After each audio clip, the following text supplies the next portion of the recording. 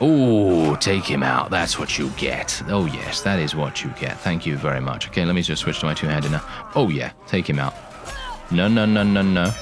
Hello and welcome back to the Sturgian Viking series. Now, as you can see right here, we're currently in a conversation on a trade screen with Yachana right here, and she has captured Servik, and I would like very much to transfer him into my care.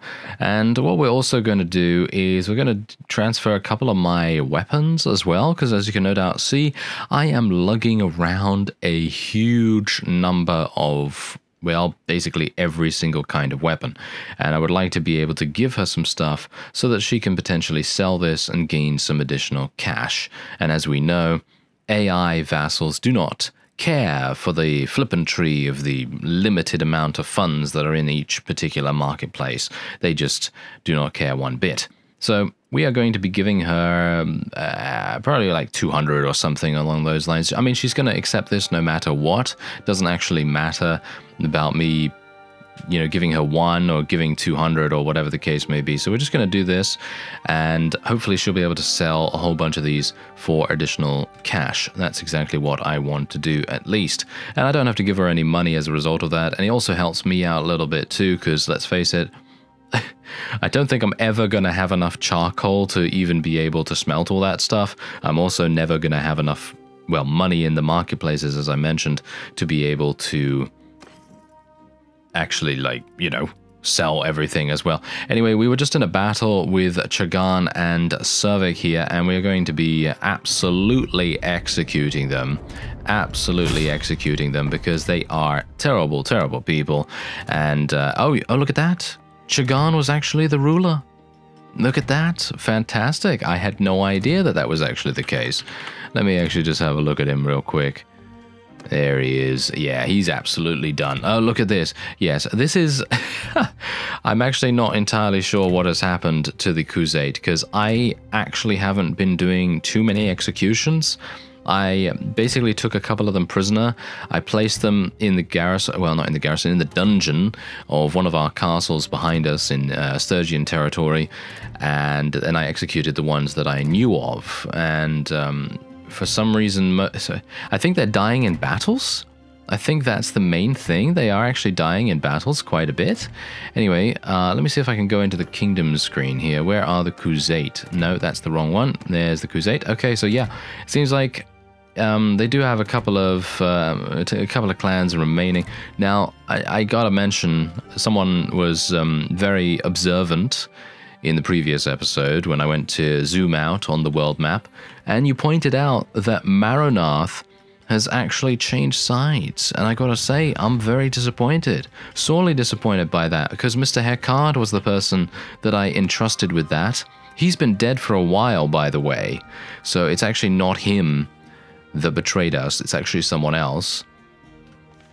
And it's Peric, Mr. Peric right there. He's the guy that ended up betraying the Sturgians, and he is someone that will most certainly pay dearly with their head rolling across the ground.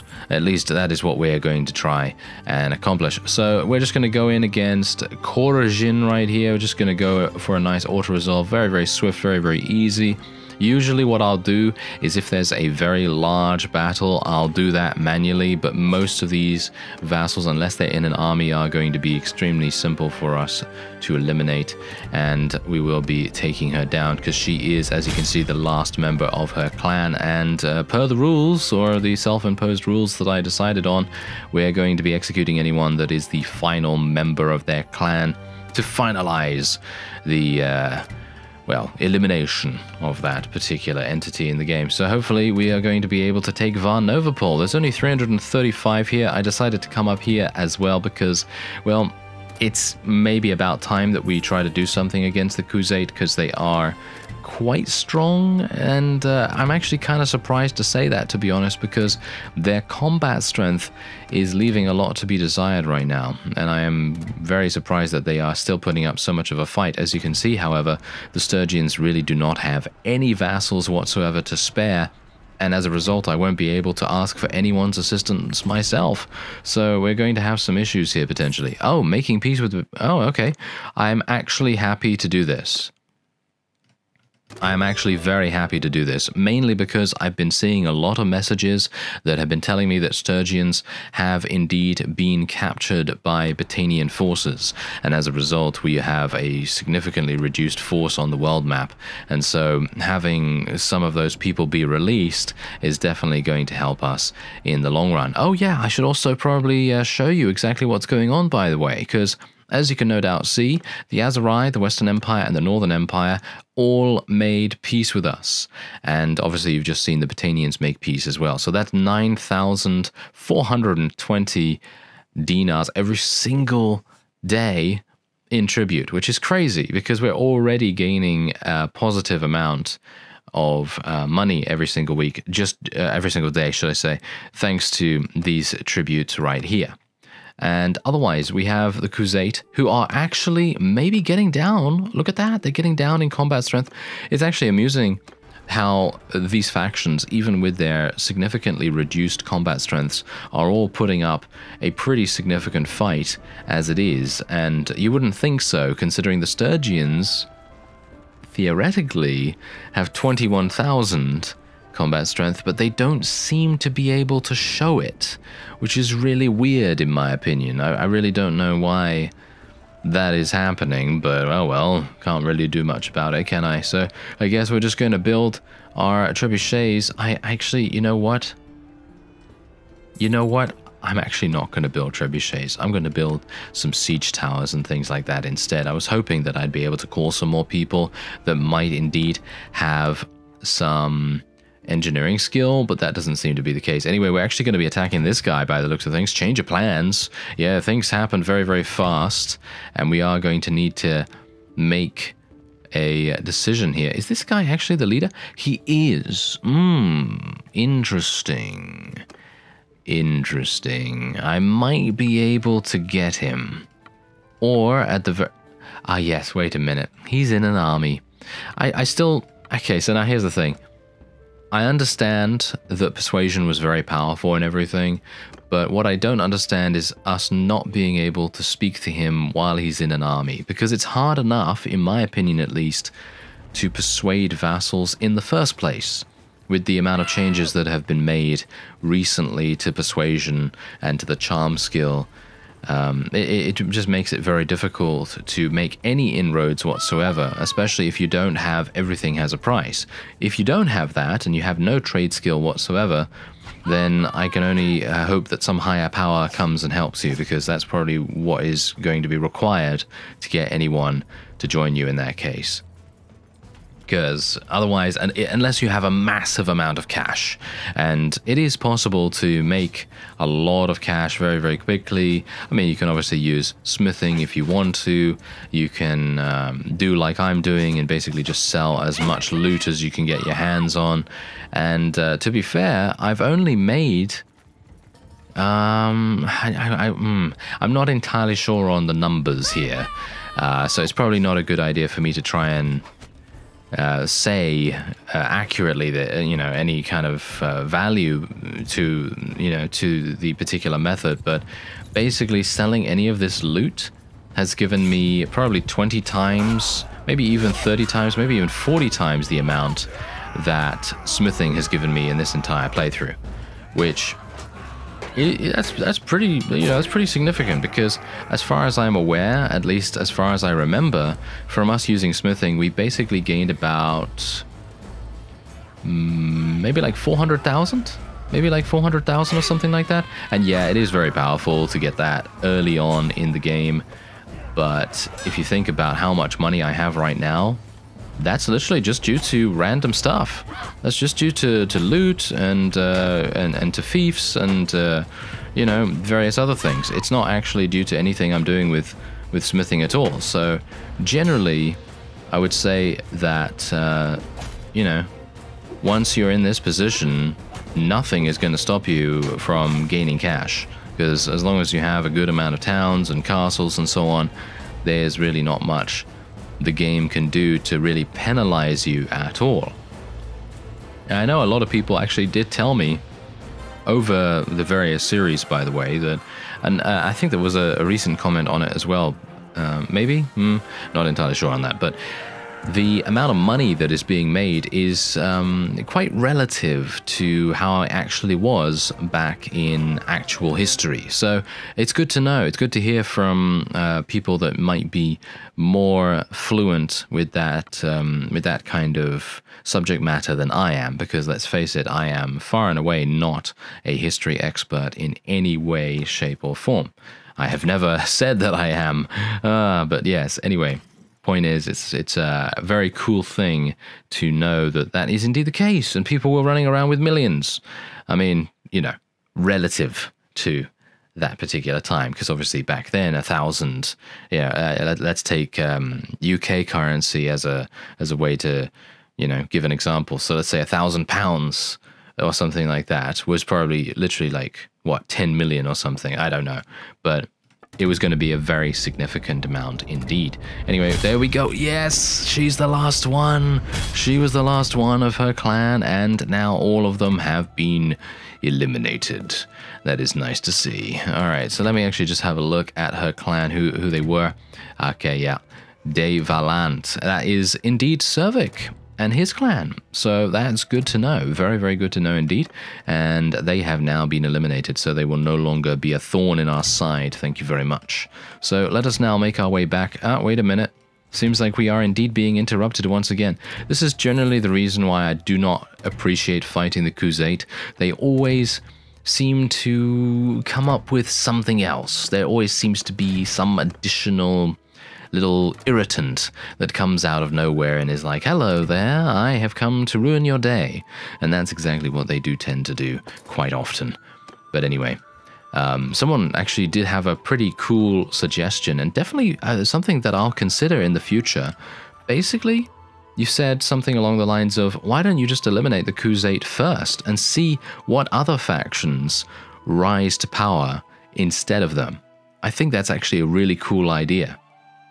And you know what I'd actually like to see along those lines? I'd like to see maybe a mod or maybe a setting that allows you to disable or indeed enable certain factions in certain areas. So for example, you know where the Khuzait are at the moment. I'd love to see a setting potentially added to the base game, or maybe a mod or something like that. I don't know. I'm not really caring where it comes from. I just really like the functionality or maybe the idea of it, potentially. But anyway, I'd like to see the option to disable a particular faction and give that territory to someone else. So for example, if we were to have like a completely custom game, let's say that we wanted to literally go, I mean, I think there are a couple of mods that do this already, by the way. So, you know, you don't need to comment that unless you have, you know, something particularly cool to let me know about. Then I'm all for it. I'd love to hear about those.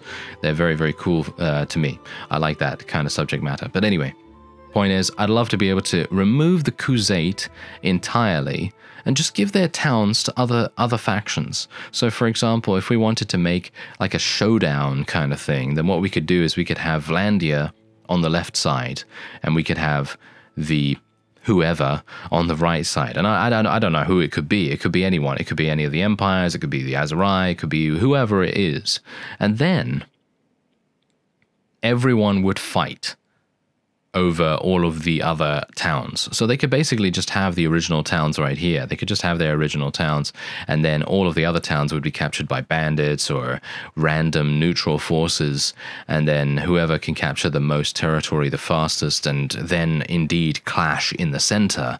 That would actually be a pretty cool plot line for a mod setting, or indeed just for a custom game of some sort. I think that would actually be super fun. But maybe that's just me. Maybe you won't find that fun. But who knows? Maybe you'll find something else fun. You know, there are a whole bunch of possibilities coming out with the addition of more modding tools. And the developers are obviously working very, very hard to get all of that implemented as fast as they possibly can.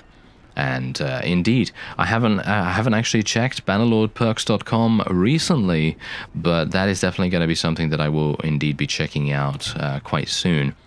as I would like to see what's happening with the various perks and things. Alright, so it is snowing down something fierce right here, and well, hopefully that's actually gonna give us a little bit of an advantage in comparison to the opponent, because of course the archers I think will probably have a little bit of a penalty to their ranged attack at the moment, or at least to their ranged accuracy. I can hope that that will be the case. As you can see, however, most of my forces are being absolutely idiotic right now, and they are not using their shields. Can I tell them to use their shields? Yeah, they're already in shield wall. Look at this. They are already in shield wall. Is there anything else I can do? It doesn't look like it. Look at that. Yeah, I can't force them to use their shields. That is actually, in my opinion, a bit of an oversight. Yeah, I think that is indeed a bit of an oversight. Because as far as I'm aware, back in Warband, you could force your units to use one-handed or use two-handed weapons. And I would love to be able to force them to use their one-handeds right now, because them using no shield is just opening them up to all kinds of attack, and that is not good whatsoever. That is really, really bad. Hopefully we'll be able to take Van Overhaul, though. I did not want to really wait outside the walls for too much time, because of course that's just going to open us up to even more attacks. I'd love to be able to go up a siege tower again as well, because I actually found that really, really fun. Instead of going through the main gate over there, it is a lot more nerve-wracking, I guess you could say, because you are completely swamped by the enemy as soon as you get up there, and that's exactly how you really want your defenders to be. Obviously, I don't want them to be like that as the attacker, but if you're in the defense, you definitely want those guys to be right up in the grill of your opponent. You want them to maximize the amount of area that they cover. Okay. Well, they didn't really maximize the amount of area that they're covering, did they? Well, this is a bit problematic, isn't it? Okay, so I think I'm just gonna fight up here real quick. And this guy is gonna be dying soon, hopefully. Oh, hello there. Nice. Oh, take out that Imperial Archer. Thank you very much. Okay, yeah. So, as I was saying in the previous episode as well, by the way, this is the reason why this axe exists. These are the kinds of situations that it actually excels in, because it is fast, it is damaging enough that it will be able to... Yes, damaging enough that it will be able to eliminate archers in not too many hits. Unfortunately, this guy is proving to be very, very tricky indeed. Oh, take him out. That's what you get. Oh, yes, that is what you get. Thank you very much. Okay, let me just switch to my two-handed now. Oh, yeah, take him out. No, no, no, no, no. Oh, yes, you're coming up? Oh, yeah, that was a mistake, sir. That was a mistake. Oh no, that's a thrown weapon. That is not good. That is not good whatsoever. Yes, you don't want to be using a thrown weapon in close quarters combat. Thank you. Oh dear, I have a bad feeling about this. Okay, I'm actually going to tell my forces to charge in here. My shield is... Oh.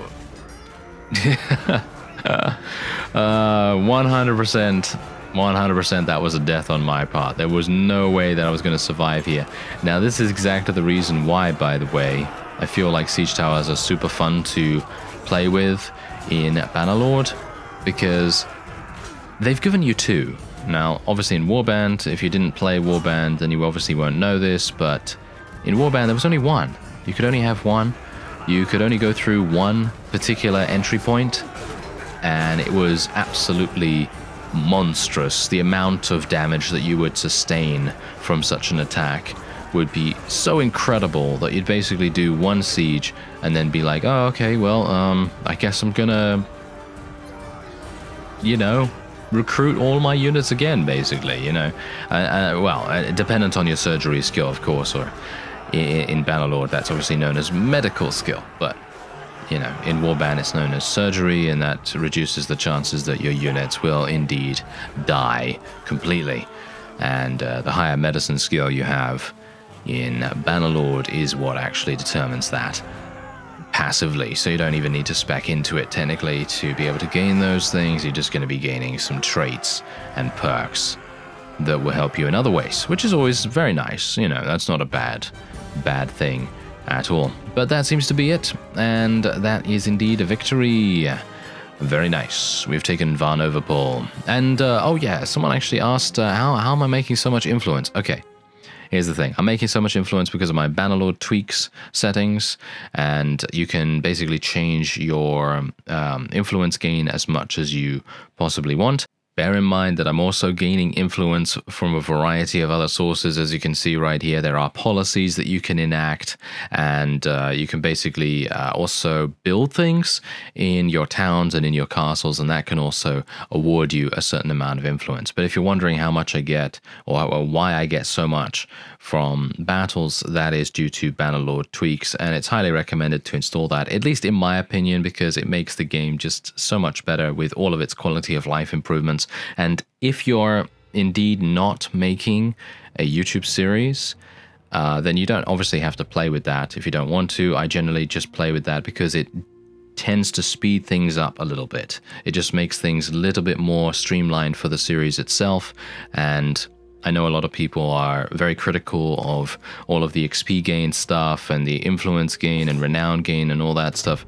But you got to remember that this is a series I have to produce every single day, and it's not something that I would play in my off-screen time, in my spare time, which I don't really have that much of anyway. But the point is, in general, if I was playing this for leisure, I would be having a much more reduced amount of influence and renown and so on and so forth, because I wouldn't mind how long it would take, because I wouldn't have to produce anything for entertainment and so on. It would just be entertaining to me. So that's obviously also coming around about once again to my point where, in my opinion, if you're having fun in the game, it doesn't matter what you're using. And I'm talking about mods, talking about settings, talking about anything. So you don't even have to play on realistic. You don't have to play on any of these difficulty settings because of peer pressure or because someone said, oh, I played on the highest difficulty and look at me, I'm amazing or whatever.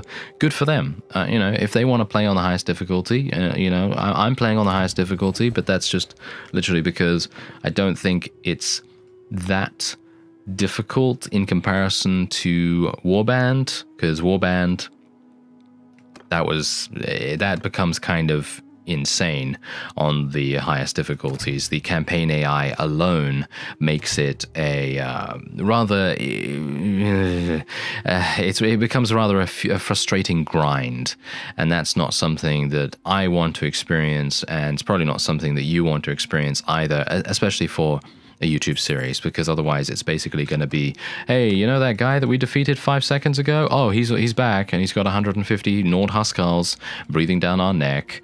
Yeah, that's the kind of thing that I'm talking about in Warband, at least. But that doesn't seem to be the case in Bannerlord. I feel like the Bannerlord difficulty settings have become much more balanced. Although, do bear in mind that if you're a beginner to the game and you have, you know, I don't know, 10 hours in the game or something like that, and you're having difficulties playing on realistic, you know, just bump it down. Just turn it down a little bit. Just, you know, play on a lighter setting. You don't need to play on these higher settings right now. You can just focus on having fun. And isn't that what games are all about? It's about having fun. It's about forgetting about the world around you, just enjoying yourself to the max. And that's the kind of thing that I try to do as well, even though it is for a series, obviously. But generally, I do tend to try and maximize the amount of enjoyment that I get, and hopefully by proxy, maximize the amount of enjoyment that you get as well. But yeah, anyway, you don't have to feel bad about playing on lower difficulties. I think that's really silly to be you know, pressuring other people to play on higher difficulties. I don't think that really makes any difference, you know. Fun is the name of the game, not whether it's difficult or easy or whatever. You know, it's fun. It needs to be fun. And we're now at Vladiv Castle. I'm just going to auto-resolve this very, very fast, but I just want to touch again upon the whole fun thing. I realize that if you have fun playing on higher difficulties, then more power to you. That's fine. That's absolutely fine. I'm just saying that in general, however you find fun is maybe not how someone else will find fun. And so just be, you know, just be understanding about that. Who knows? Who knows what people are going through? Anyway, we are now going to hopefully be able to auto-resolve this and get Vladiv Castle back into... Ah, you... Do you see... You see this? You see this absolute fool clown of a clan? They're just literally doing whatever at this point. Popelia, I need to murder you immediately. I need to murder her very, very soon because she is doing some very irritating stuff. And if you didn't see that, did you see the previous vote? I think you did see the previous vote, and I think Popelia was on there, wasn't she? Wasn't she on the voting screen? I'm not entirely sure, but if she was, then that's really bad, because that means that she may have potentially been awarded Varnovopol if I hadn't voted myself, and as a result, then she would have taken it back to the Khuzait. She seems to be a bit of a faction hopper. At least that particular clan as a whole seems to be a bit of a faction hopper rather than just her individually. I don't think that it's her fault. I think it's probably just the doctrine of that particular clan. But anyway, we're going to do an auto-resolve here. I'm going to lose a lot of units. That is to be expected, of course. Look at that. Huge amounts of casualties being lost right there. But bear in mind that I'm actually going to be able to restore all of those back on their feet, with the exception of the 60 that I lost. But that is, in my opinion, completely worth it to get this back under our control as soon as possible. Now, who's going to be awarded this? That's the thing that I want to find out in just a second. Oh, we're declaring war, but I'm gonna... Really? Even if I say no, it makes no difference? Look at that. Everyone wants to go to war against them. Okay, well, your funeral, Mr. Yorig. Your funeral. You better not make a mistake here, sir. Otherwise, we're going to be... Well, shall we say, I'm going to be taking care of your mess. You imbecile. I don't know why he's even doing that. Anyway, this is apparently going to Vipon. Not a big fan of this particular decision, but where else is it going to go? Yorig? The guy that just went for a nice war declaration against the Batanians, even though technically the Sturgians have every right to declare war against the Batanians because we do have such a significant combat strength. But in my opinion, it would have been much better to leave the Batanians alone for the moment, leave the Vlandians alone, leave everyone else alone, and just literally focus on the Khuzait right now. That's what I would have done, because you can see here the Batanians have actually gained about 1,000 combat strength since last we saw them, so that's pretty significant. The Khuzait are losing combat strength because obviously I'm doing a lot of the heavy lifting right now. And we have the Northern Empire, 3,200. Western Empire is basically done. The Azerai are probably our most dangerous enemy at this point, even though the Khuzait are, for some reason, still having a lot of territory under their control.